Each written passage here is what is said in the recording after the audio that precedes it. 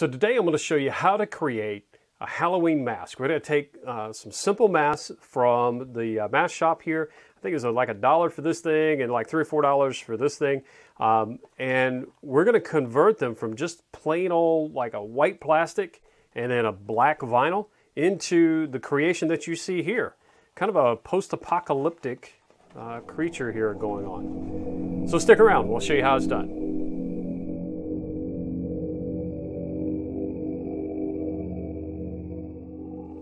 All right, so to get started with this project, you're going to need a few things, and one of those is going to be, of course, a brush. Now, I'm going to use a really cheap, what they call a chip brush here. You can get these for less than $1 at your home improvement store. Sometimes you buy them in bulk, and that's generally what I do. I buy them by the case because you use them a couple times and you toss them away.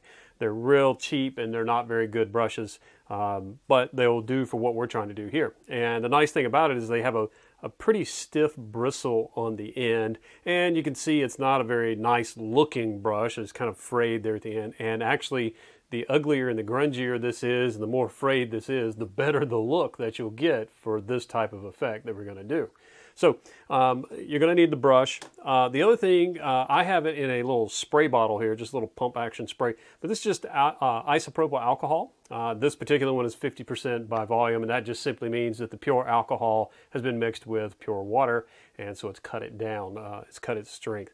You can use 50, 70, or 90, I think they have it in 90 or 91% as well. Any of those will work just fine. We're going to use this as an astringent, a cleaning agent, to clean off the oils that are on our mask.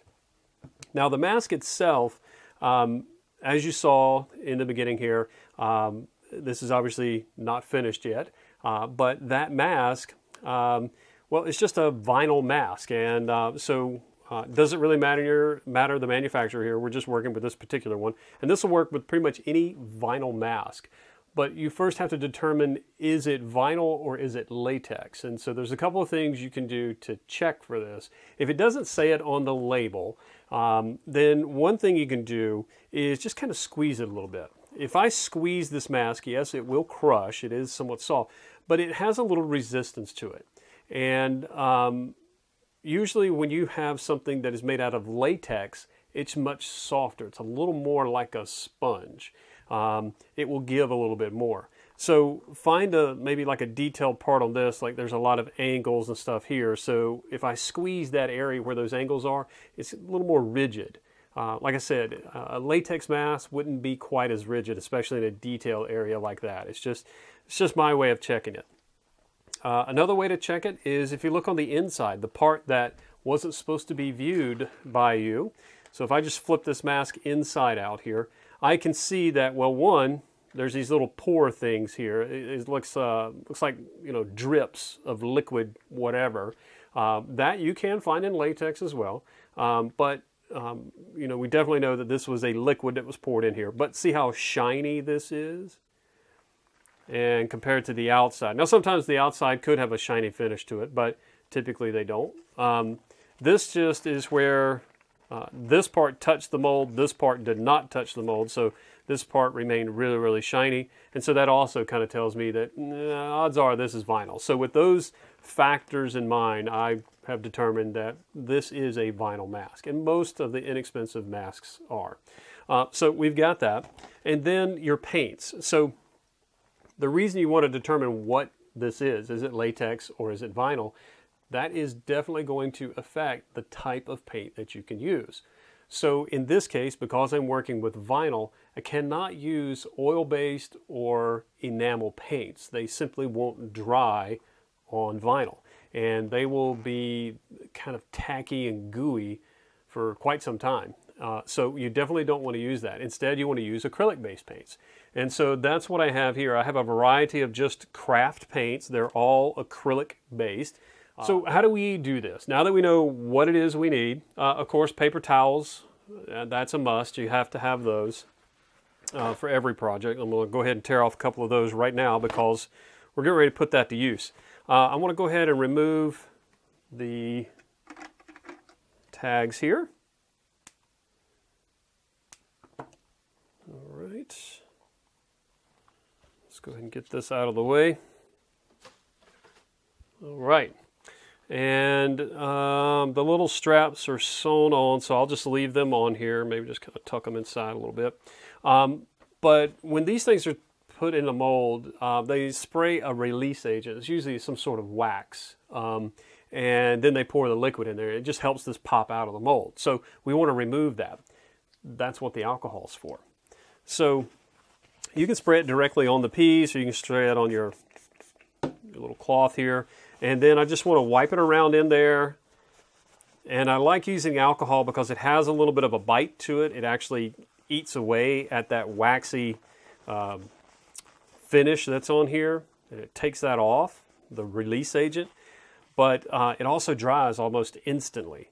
So that's great. So the first thing you want to do is go ahead and lay down a good base coat of your, in my case, silver. And I'm going to do this by dry brushing the color onto it. So I just load up my brush, and then I wipe the brush off quite a bit with either a paper towel or even a paper plate, which is always good to use as a paint palette. And what you're trying to do is just knock off the vast majority of the paint. You just want a little bit of paint on your brush. And as you lightly brisk your brush across the surface of your mask or whatever it is you're trying to paint here, small deposits of that paint will be left behind only on the raised surfaces. Now, you can continue to build up this process by just continuing to dry brush over the affected areas. You just go over it multiple times and you'll start building up more and more paint. But take your time, go through it slowly.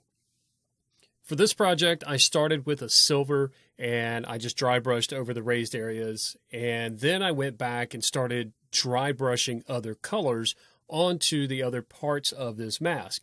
So for the main body of the mask, I really wanted more of a worn leather or worn rubbery kind of a feel to it. So for that, instead of using a silver, I used a lot of browns and greens. And for that, I wanted to put them down in a specific order. So I started with a burnt sienna, and then I used a raw sienna over the top of that, and then finally went back over the top of that with a couple of greens. Now, when I got to the final point of this particular part of the mask, I used what they call a lime green. It's the bright green, but I've used it very, very sparingly. There's just a tiny hint of that on the mask at all. But by building up a variety of these colors and dry brushing them on, a good bulk of the black undercolor here, the color that was already on the mask, is showing through. And so we're getting this effect of kind of, like I said, a worn leather or perhaps even just a worn rubber, just kind of a grungy mask. Well, now I want to paint the canisters, and in this time, I want to just paint more a traditional method. However, I am going to use one of my other ratty brushes. This is a brush I normally use for dry brushing because it's not a perfectly smooth brush. And in this case, it only adds to the effect because it leaves behind little streaks of paint. So I'm getting more paint coverage, but I'm still leaving that kind of distressed look because of the brush that I'm using. Alrighty, folks. Well, here we are about done with this. I've put the green on here. And once again, I didn't try to get it perfect. You know, some of those striations in there kind of help sell the effect that, you know, this thing's old and worn.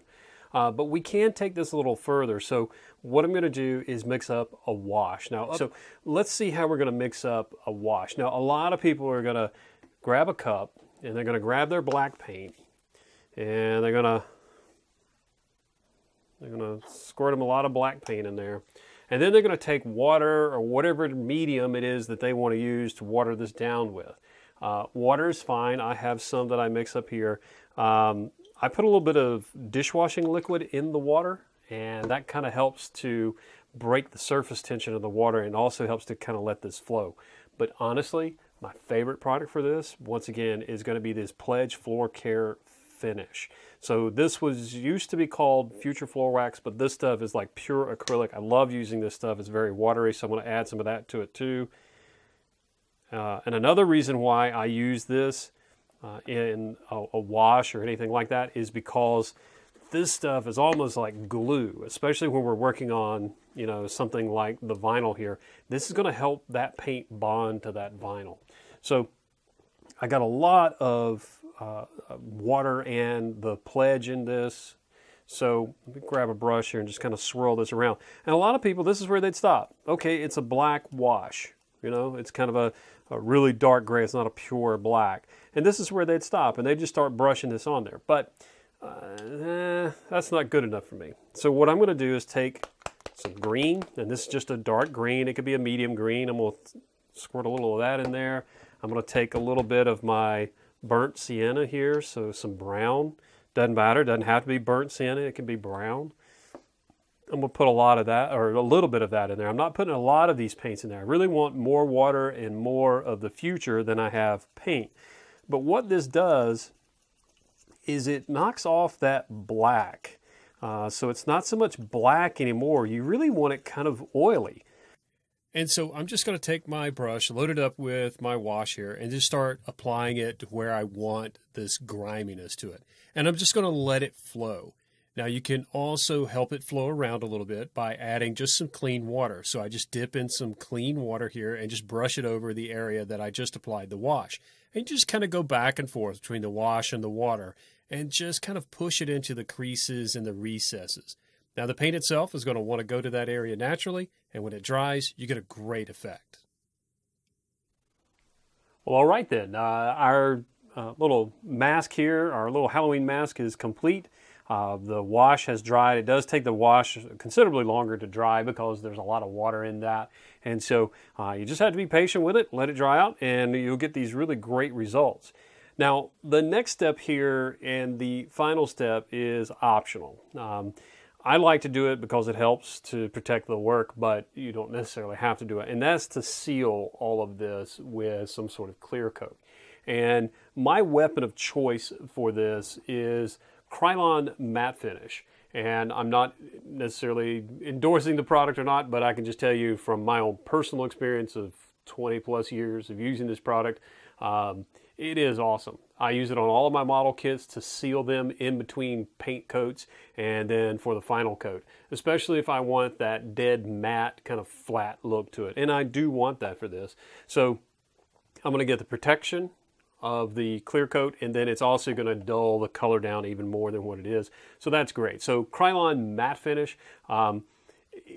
you'll find it in the paint aisles, but a lot of times you'll find it maybe in the craft section. And that's generally where I find it, is in the paint section and in the craft section at Walmart. But anyway, it has paint brushes on it, and like I said, I've been using this for over 20 years. I had originally started using this for what it was intended to seal pencil artwork, and so that's what it's for.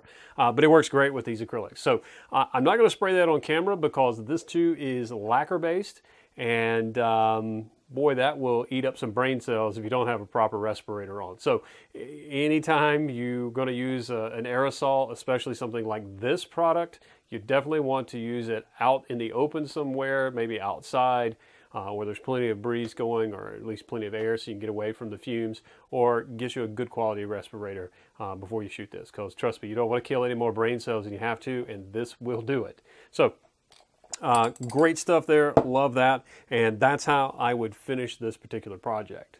Now, for the next bit here, we're going to take a simple mask and paint it up to look like robotic. So this was just the first part. This is just going to cover, the lower half of the face, like so. So what do we do with the upper half of the face? So for that, have a simple plastic mask, and this is one of the really thin ones. I've already done a little bit of work to this. It originally started out as white, and these are vacuum formed. They're very, very thin, and all I've done is put a coat of black primer on this. Actually, it's a really, really dark gray. It's not a black. And then I put a little bit of screen mesh in the eyes just to give it a little bit different look. So anyway, these two are going to come together and look something like this. And so what I want to do now is go ahead and start painting kind of a metallic, robotic, android type of a face here on this. So come back and check out that video too.